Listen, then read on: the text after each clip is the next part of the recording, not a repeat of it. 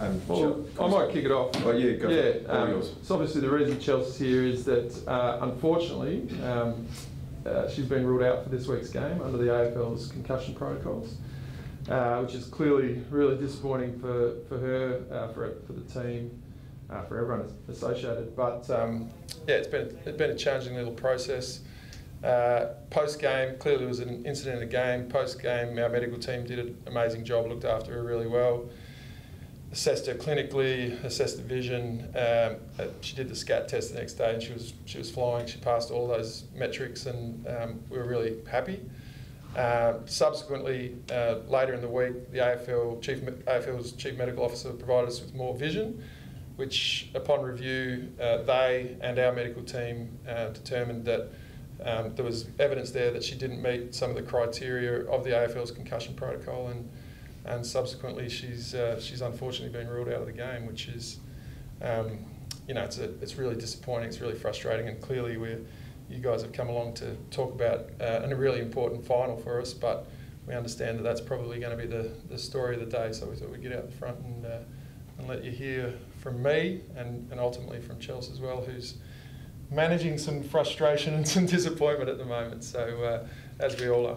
Can you talk to us about the criteria, Doc? You said if she passed everything, then yeah, that's right. Further criteria, what are they? Yeah, no, the criteria are the same, but the extra vision provided by the AFL and the discussions between their medical team and our medical team meant that the assessment, there's a series of boxes that need to be ticked, and a different box got ticked. So how do they explain Chelsea passing the tests? So clinically, yeah, there's a heap of ruling her out. Yeah, that's the protocol. That's the protocol. So concussions really tricky. The medical teams, worldwide are trying to work out exactly the best way to manage and handle that, and it's an ongoing, evolving process.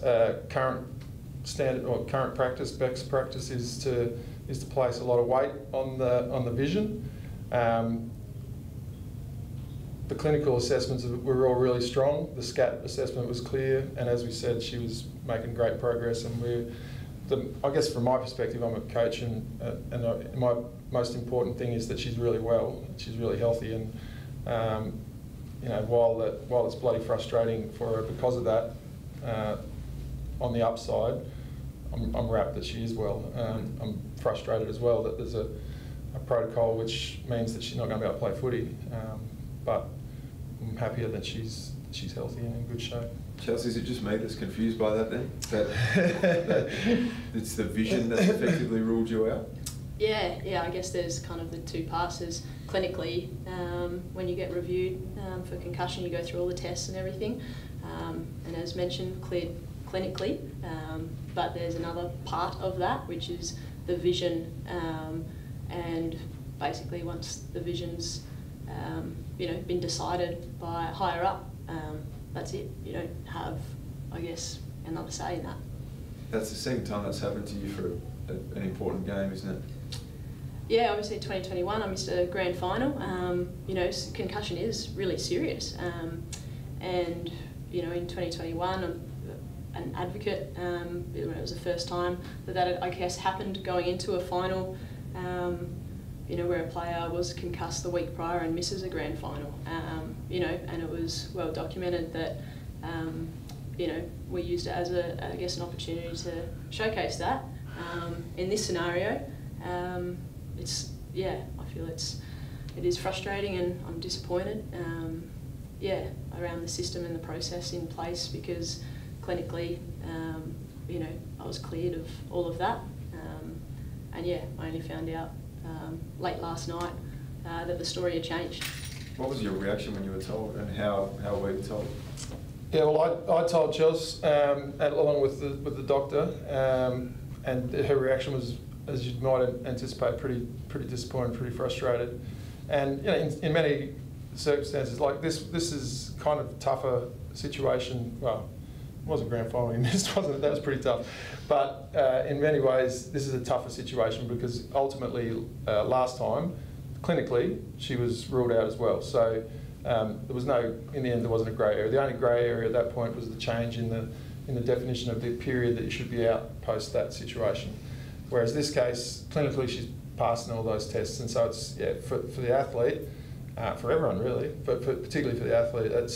That's more. In some ways, it's more challenging because while I'm happy that she's healthy and well, she's happy that she's healthy and well, and then multiply that with a layer of frustration. So really, yeah, it's tough. It's tough, and I think part of the reason Chelsea wanted us to be here today was to express some frustration at the protocol, really. But I guess we try to balance that with an understanding that that this is an evolving space, and that the medical teams are trying to come up with the best possible model to put health and safety of our athletes first. Is it perfect?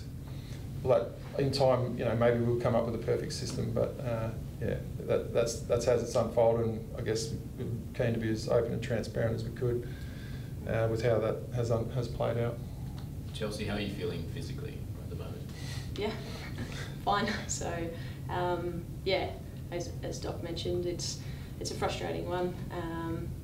Yeah, it's just a frustrating one, I guess, at this point in time. And speaking with the medical team, unfortunately, with this process, it means that some players who actually aren't concussed will miss games. So that's part of that process, using the vision. And if I had the same knock at training, we wouldn't have vision, and I'd have a clinical assessment, and I'd be playing this weekend, really. So. That's bizarre. I can't get my head around this. Do you have recourse to challenge this at all? In the end, our medical team and the AFL's medical team are aligned in that these are the rules, and that given the protocols that exist, no. So it's a tricky one. It's really tricky. Everyone's trying to do the best thing and trying to build a model that is sustainable and equitable, and but the reality, Chelsea highlights the situation there whereby incidents that don't have vision attached to them have to be assessed clinically. In this instance, there is vision that is attached to the incident, and therefore that has to be brought into the equation as well, and that's what's happened. Chelsea, sorry about this. It's a massive blow, obviously, but in history, you've proven that these sorts of things, when they challenge you personally as an individual, don't affect the broader scope. Unfortunately, you have to be a spectator on Saturday. How are you going to help your team? Yeah, well, it's obviously a really important game for our team, and I'm really excited to see some of our young guns, take the field. And we've had a couple of those girls in the under 22 squad, in Danielle Ponter and Abby Ballard and Maddie Newman, which is a great, I guess, individual acknowledgement for the work they've done this season. But also Tia Charlton's been pretty good. Tia too. Charlton has been fantastic. She made the squad, neither did Caitlin Gould either, but I think she's 23 actually. But anyway, look, yeah, it's going to be great to be at home around our fans. So I'm really excited to watch them put on a massive show for our fans and hopefully get the W. Have you given any thought to wearing a helmet to protect yourself a bit more? I have given it thought, but also speaking with other medical professions, there's not a lot of study that actually shows that it's beneficial to any regard. Might help hold my hair back, and I might not have to tie it up as much. But bit more sponsorship. Bit more sponsorship, maybe. Yeah, but yeah, good question. So I guess like a distraction and a blow for you ahead of Saturday. How do you move on from it, Doc? Yeah, I guess it's pretty matter of fact, isn't it? That's it. It's the reality is, as much as we'd love to have her out there, we don't. So now we just move forward and pick the team. We'll announce that shortly. But the players that are going to play have the opportunity to represent our club really strongly. It's a really important game.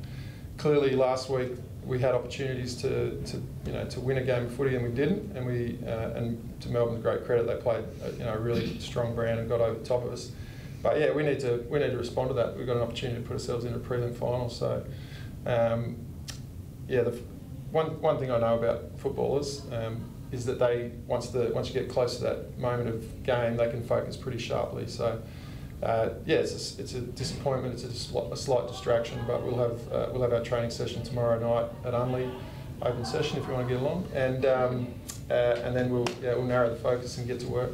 You'd like a cage line next week? You guys get through it? That's it, mate. No. Yeah, well, that's right, and that's what we've got to do. We've got to obviously do everything we can to win a game of footy, to give everyone a chance to play next week, and significantly and importantly a chance for Chelsea to play next week because she's ready to go. Do you mind if I ask you just about the men's? Apparently the Magic round is going to be confirmed to be held here in South Australia. Magic? Yeah, so every game obviously will be held here. Yeah, what are your thoughts on that, Doc, to have all the AFL teams? Well, I think it's appropriately named. I think it'll be Magic. It'll be great. Yeah.